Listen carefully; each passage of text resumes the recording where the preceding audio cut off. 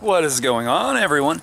I'm at the Guilford County Military Park in Greensboro, North Carolina today, and there's some things I've been wanting to look for here.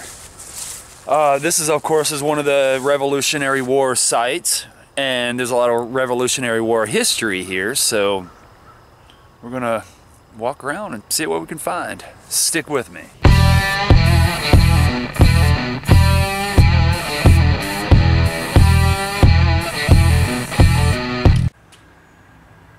Guilford Courthouse National Military Park. There's the American side and there's the British. The redcoats.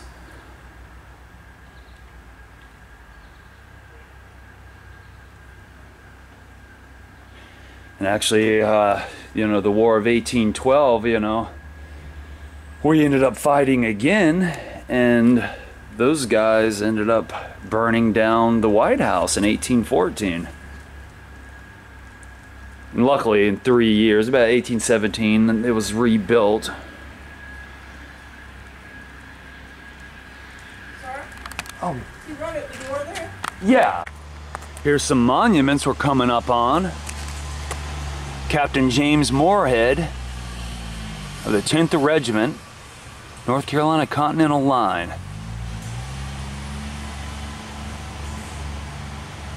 Born 1750, died in 1815. And here is a lady, Mrs. Karen Hapgood Turner, mother of Elizabeth, the wife of Joseph Moorhead, okay. And grandmother of Captain James and John Moorhead.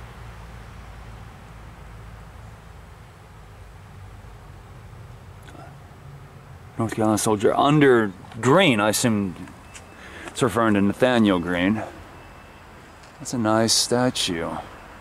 Yeah, hopefully nobody tears these down, huh?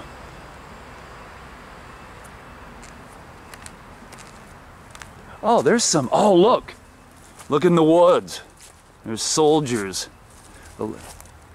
Like this silhouette of a soldier running. And then there's one there with his artillery. Let's check out, we'll circle around. Let's check these out.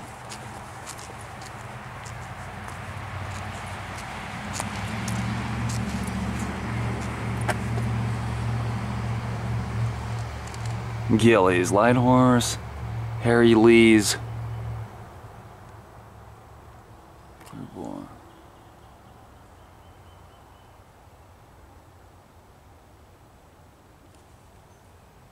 Some of this is in Latin, it looks. This Estive Pro.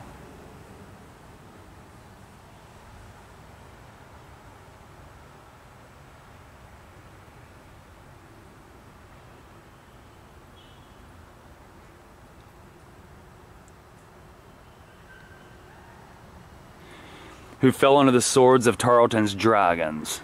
So that was the, of course, the British, a name for a British platoon, I guess. And I'm sorry if I incorrectly described some of this. Like I said, I'm not as knowledgeable with Revolutionary War. I have been learning, and I have learned a lot of it through the last decade. Just through reading various books and internet sites. And then, of course, 1776 is the year we gained our independence from Britain. Pretty cool. So it's like you kind of get a little, you get to see, it's like Monument Row. Let's go through, I'm gonna cut through here, and yeah, because of the pandemic, the building is closed, the office or information center.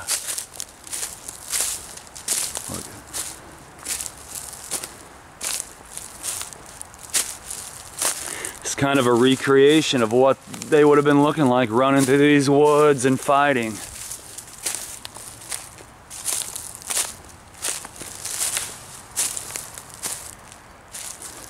Well, anyway, now I'm gonna go try to find William Hooper's monument and possible grave. I don't know if he's buried at his monument, but he is buried on these grounds. He was one of 3 signers of the Declaration, one of 3 from North Carolina. You know, each state of the 13 colonies had so many signers, you know, and North Carolina had 3, and he was one of 3. I think Pennsylvania and Virginia had the most. I think Pennsylvania had 7 or 8, and Virginia had 8 or 9. You know, I could be, I know it's kind of rough. That's a rough estimate, but I think that's kind of, I just know, I do know we have 3. And anyway, let's try to find his grave. This is a cool little placard. Local hero. Look at that neat artwork there. Are you wanting to get into the cemetery? Well, yeah, I wanted to get a little footage of it, and you know. Or are you looking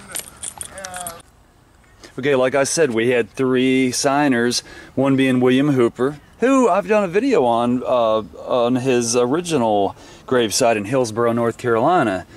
But he, like I said, he was one of 3. Joseph Hughes was another, and John Penn was the other. They were all prominent lawyers. Actually, William Hooper eventually gave up his seat in Congress and went back to practicing law later on.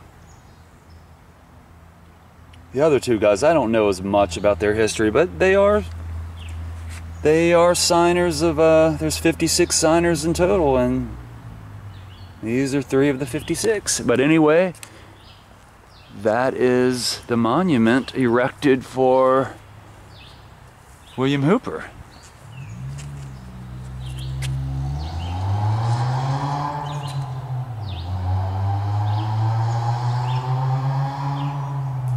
Okay, yeah. So this says that there remains, oh! John Penn's remains are here too. Their remains were re-entered here in 1894. Hughes' grave is lost. He was the 3rd signer. Oh, that's sad. So I guess they were buried under the monument. Or the remains, you know, like I said, his remains, he was buried for the longest. It sounds like he was buried for a good century close to, in Hillsborough. His grandson is still there beside where his grave still is. They still have his tomb and his name still on his tomb, so you can still see that.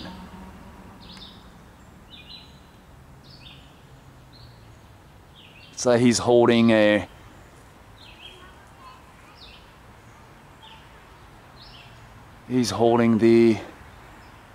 Declaration in his hand, it looks like.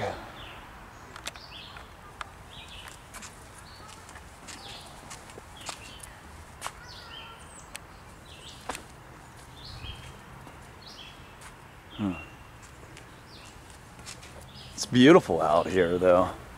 Trails everywhere. Good place to go walk.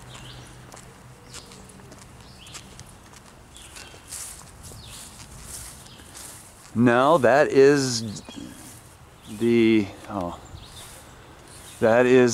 statue of monument for Nathaniel Greene, who the city of Greensboro is named after. He was a major general under George Washington, one of his top generals, and one of the reasons we were able to gain independence, our independence, is having men like him.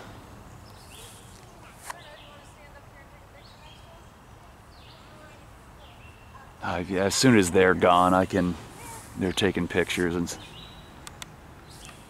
I'll go up there in a little bit. That is so huge. Pretty cool. They have lights that, if you come at night or in the evening, they shine on it. That'd look pretty cool to see. But that is Major General Nathaniel Greene. You'd have to see this in person to see how huge it actually is.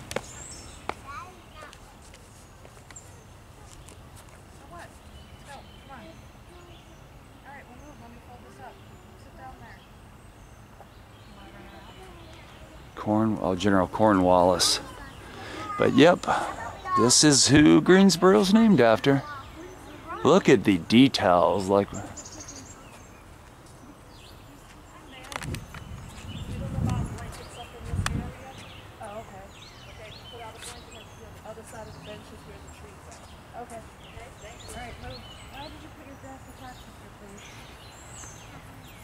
it is with a pleasure which friendship alone is acceptable. Of that I congratulate you on the glorious end you have put to hostilities in the southern states. So that's a quote from George Washington.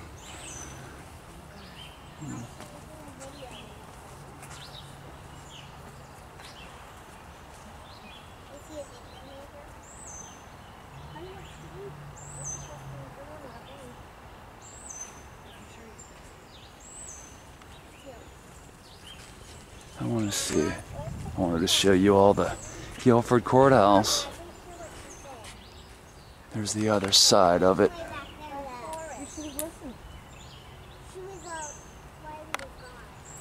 And here is another statue.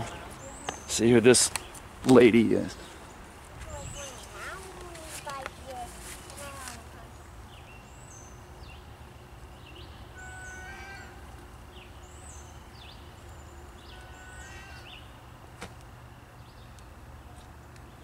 I guess she's the Lady of Liberty, huh?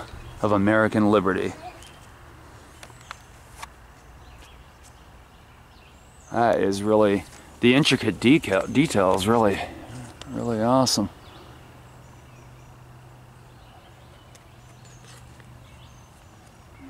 I wonder if it has the artist on it.